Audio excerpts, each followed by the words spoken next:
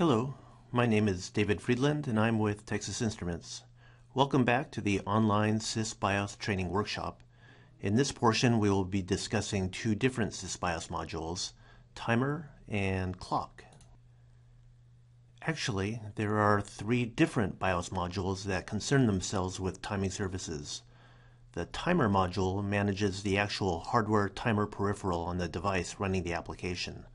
By going through the BIOS module rather than taking direct control of the timer hardware, a developer can manage the timer in an easier and more intuitive way, and also in a way that will be portable when porting to a different TI device.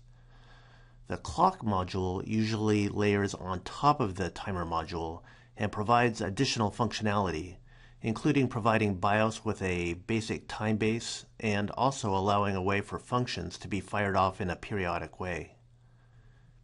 The third module is timestamp, and I'm actually not going to be discussing this in any detail, but I wanted you to be aware of it because it can provide a very powerful way to do benchmarks on your code, as well as help with debugging using the real-time analysis tools.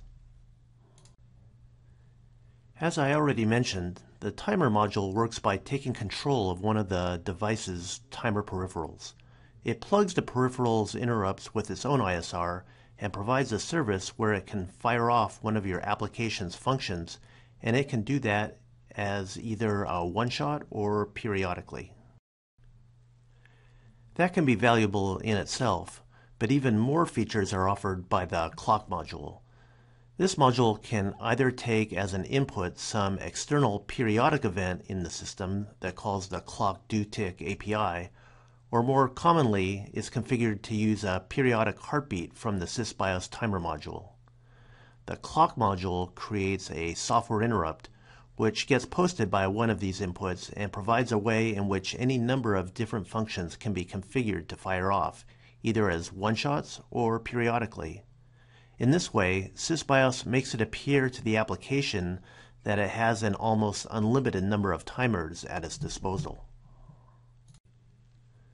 Okay, so we talked about how an application can create a number of clock instances that each fire off at different rates to call their assigned function. A clock instance is characterized by two time periods. The first is called the timeout, and defines the amount of time between when the instance is started and when the function is fired off for the first time. What actually starts the clock instance in the first place can be an explicit call to clock start from the application, or if the instance was created with start flag set to true, it will simply start immediately after being created. The second period that characterizes the clock instance is the period, which defines how much time elapses between the first function call and all the calls after that.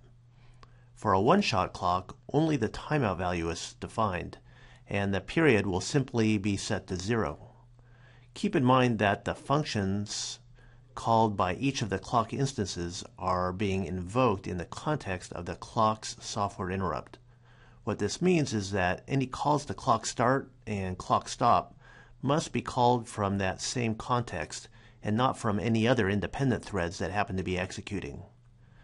Other API calls include clock tick start and clock tick stop to allow controls of the underlying timer that is driving the clock module, and clock set period, clock set timeout, clock set func to modify a clock's instance parameters. There is also an API called clock tick reconfig, which allows the clock params to be reconfigured if the CPU frequency changes because of any frequency scaling going on. A clock instance can be created at configuration time or at runtime. Right now I'm going to talk about how to create a clock instance during runtime. If you look at the code snippet here, I am using several different variables. The first two are types defined by the clock module to hold all of the various clock instances parameters and to store the handle of the clock instance that we will create. By calling clock params init, we can fill the param structure with all of the default parameter values and then update the individual parameters that need to have different values than the default. In this case, I am explicitly setting up the clock instance period parameter to 4 and the start flag parameter to true. We are also setting up an error block variable so that if the create failed, we could find out more information on why it failed. Finally, we call clock create, which will instantiate the clock instance and return back the handle to that instance. Also on this slide is a summary of the other API calls used to control a clock instance.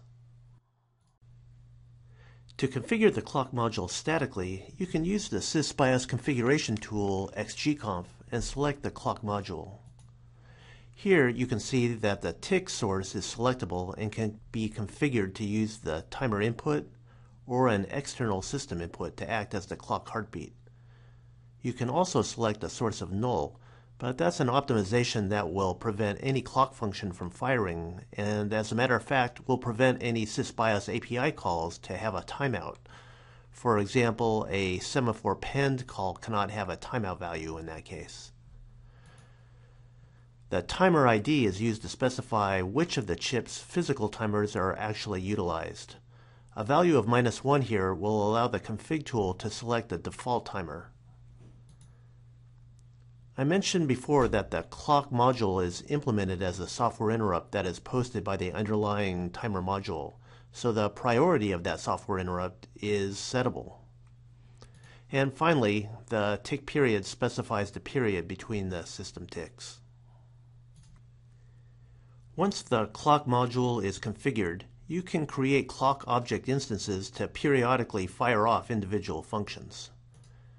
The actual function in your application that will be invoked is specified in the clock fxn field. The initial period between when the clock starts running and the function first fires is specified by the timeout value. The start flag will determine if the clock starts immediately when the BIOS scheduler starts to run, or if the application will need to make a specific call to the clock start API to kick things off. Once the function is invoked for the first time, the period will determine when it will be invoked a second time, and all the times after that.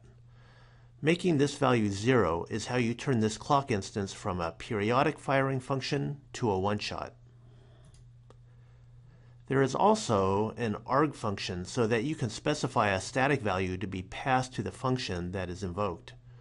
One reason you might want to do this is so you can have a single function that is used for multiple clock instances.